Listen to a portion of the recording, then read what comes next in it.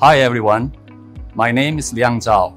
I'm a senior product specialist in the molecular spectroscopy group at Shimadzu Scientific Instruments. In this video, I'm going to show you how to replace the Xenon lamp on an RF-6000 fluorophotometer. You will need a screwdriver and a 7mm hex wrench. To begin the bulb replacement procedure, make sure the RF-6000 is turned off. Then unplug the power cord and allow the instrument to cool. Locate the lamp housing cover on the side of the RF-6000. Use the screwdriver to unscrew the two small fixing screws. Then remove the lamp housing cover. Unscrew the knurled nut at the top of the lamp electrode, then remove the power cord terminal while lifting the stopper pin from its designated position. Use the 7mm hex wrench to loosen the two hex fixing screws. Then pull the handle to open the lamp unit.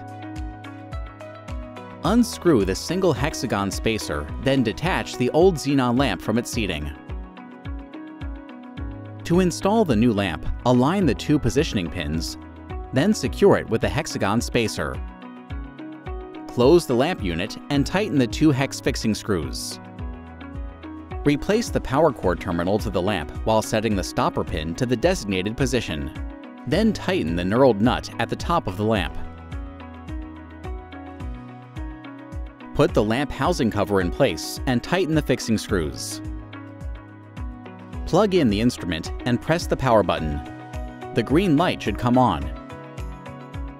Now you must reset the lamp time. Launch the Lab Solution RF software from a PC. Select the Instrument menu and click Configure Instrument. Click the Light Source Status tab and then click Reset to the right of arc lamp lighting time. For more information on the RF-6000 Spectrofluorophotometer, visit us at www.ssi.shimadzu.com.